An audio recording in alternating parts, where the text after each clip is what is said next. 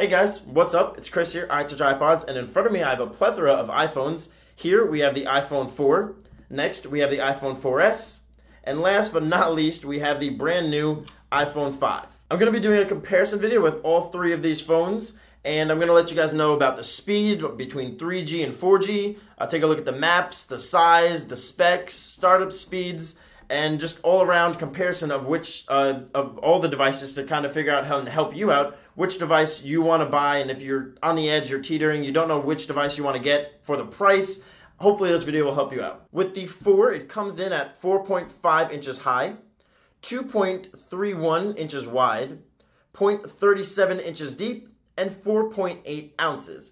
So that's going to be the heftier, the bigger one of the bunch. Moving on to the iPhone 4S, we have a height of 4.5 inches, a width of 2.31 inches. It is 0.37 inches deep, and it weighs in at 4.9 ounces. So it's lighter than the 4. Moving on to the iPhone 5, we have a height of 4.87 inches, a width of 2.31 inches, a depth of 30 inches, which is a massive drop from the 4. And it weighs in at 3.95 ounces, which once again is a huge drop from the original iPhone 4 as well as the iPhone 4S. Alright, so now we're going to take a look just at how the size has gone down and how the height has gone down over the time from the iPhone 4 to the iPhone 5. Now as you guys can see from the left, once again this is the iPhone 4, as you can see it slowly gets thinner and thinner till we reach a point at the iPhone 5 where it is definitely thinner, and you can obviously see that it is not as thick as the 4 or the 4S. If we take a look at the bottom of the devices, you guys can see clearly that over here we have the 30-pin dock connector, microphone, and a speaker. Same thing here, 30-pin dock connector, a microphone, and a speaker. But then on the iPhone 5, we get a little bit of a change. No longer do we get the Apple 30-pin dock connector, but now we get the Lightning connector that is smaller, works on both sides, but is incompatible with the previous iPhones, previous iPods, and everything else that used to work with the Apple 30-pin dock connector. As you can also see, the headphone jack has moved from the top of the iPhone 4 and 4S to now be on the bottom of the iPhone 5. Now that is a little bit of a controversy with some people. For me personally, I actually enjoy that it is on the bottom now, because if you guys feel differently and like the headphone jack on the top of the iPhones like it was on the previous models before the 5, let me know in a comment down below and let me know why. So you guys can clearly see the difference between the iPhone 4, iPhone 4S, and the iPhone 5. They're stacked in that order with the iPhone 5 being on top. You can clearly see the difference in size. Here with the iPhone 5 on top, you can see the length difference in the new iPhone. You can see how it is longer and how it stretches out from the previous 4 and 4S. You guys can also see here from a side view that the band has changed on the side. You guys can see the 2 previous silver bands that used to run around the devices is now black on the new black iPhone 5. So I'm going to go ahead and open up the camera on the iPhone 4S and now the camera on the iPhone 5.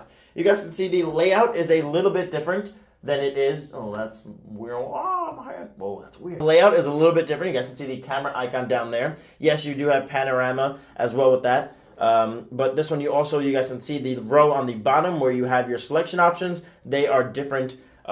Just a little interface. The user interface is just a little bit different. Nothing that's going to blow your mind or make you want to buy the 5 over that. But just a little something extra to notice. All right, so now we're going to go ahead and do a speed test of all 3 devices. Once again, the iPhone 4 is all the way to the left. Then we have the iPhone 4S and the iPhone 5.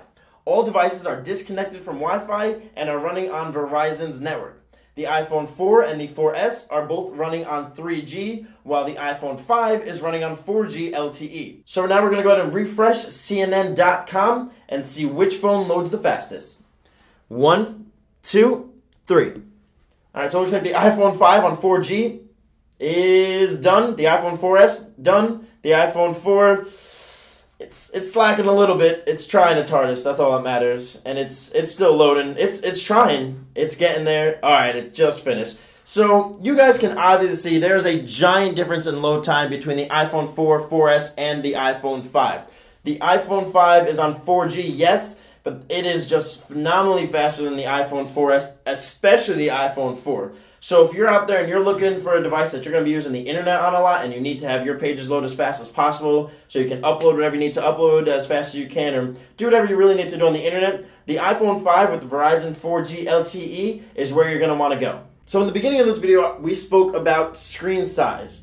Here's a great example of the screen size on the iPhone 5. you can see how it stretches up that much more than the iPhone 4S and the iPhone 4. It is much larger and allows you much more content in the screen at once. You guys can see here all the extra stories that you fit in on one screen than you can on the 4S or the 4. All these are all the way zoomed out. You guys can see right here, we're all the way zoomed out on all of the devices.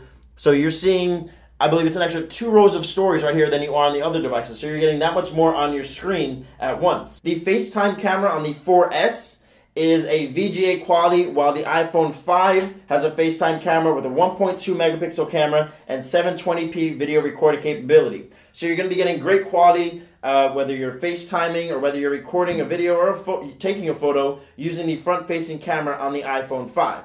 Now something else while we're on that topic, you guys can see on both devices, the iPhone 4 and the 4S, the camera is to the left of the speaker port on the top. Now on the 5, what they went ahead and did is put it above the speaker port. They put it up here. You guys can see that little dot. That's the camera on the iPhone 5, the front-facing camera. So just a little change right there, nothing too major, but just something that once again is noticeable. Another extra thing on the iPhone 5 is that you have 5 rows now instead of 4 on the previous models. In the previous model of the iPhone and the iPhone 4S, they have the Apple A5 chip. In the new iPhone 5, we have the new Apple A6 chip, which allows for faster user interface when you're scrolling through your photos, whether you're playing a game, whether you're doing whatever you happen to be doing using a very intensive application, it'll just work faster. So what we're going to go ahead and do is show you an example of that. We're going to go ahead and load up the game Temple Run and see who loads the game full the fastest. On the count of 3, 1, 2, 3. We got them all started at the same time. The iPhone 5 already loaded. The iPhone 4 is pretty close behind. The iPhone 5 is obviously in the lead, but the iPhone 4, as you guys can see, it's lagging behind, and it is the last to load. You guys can see the big speed difference between the iPhone 5, 4S, and the 4. Alright, so now we come down to the most important detail for most people, the price of the device.